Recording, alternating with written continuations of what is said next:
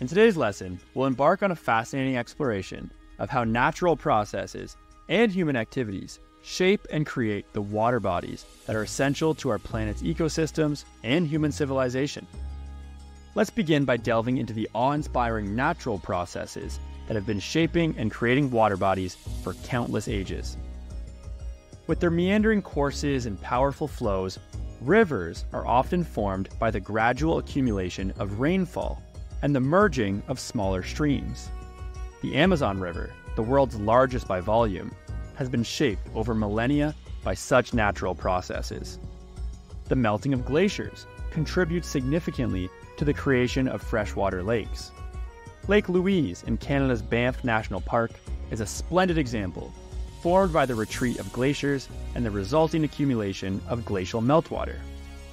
Volcanic eruptions can lead to the formation of crater lakes.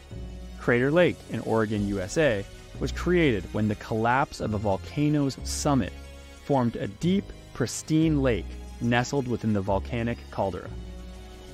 Now let's turn our attention to the transformative impact of human activities on water bodies. Humans have harnessed the power of water through dam construction, creating vast reservoirs that serve various purposes, from electricity generation to water supply. The Hoover Dam in the United States, for instance, created Lake Mead, one of the largest artificial lakes globally.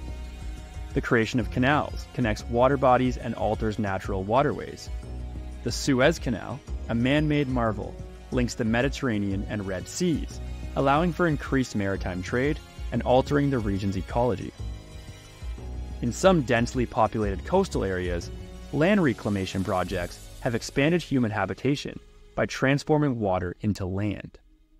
The practice of aquaculture involves the creation of artificial ponds and lakes to cultivate aquatic organisms, such as fish and shrimp, for human consumption. Poyang Lake in China is home to vast aquaculture operations. In conclusion, the dynamic interplay between natural processes and human activities continually shapes and creates the water bodies that sustain life on our planet. Understanding these processes is not only essential for appreciating Earth's natural wonders, but also for responsible management and preservation. As we navigate the intricate relationship between nature and human intervention, we ensure the health and sustainability of these vital water bodies for generations to come.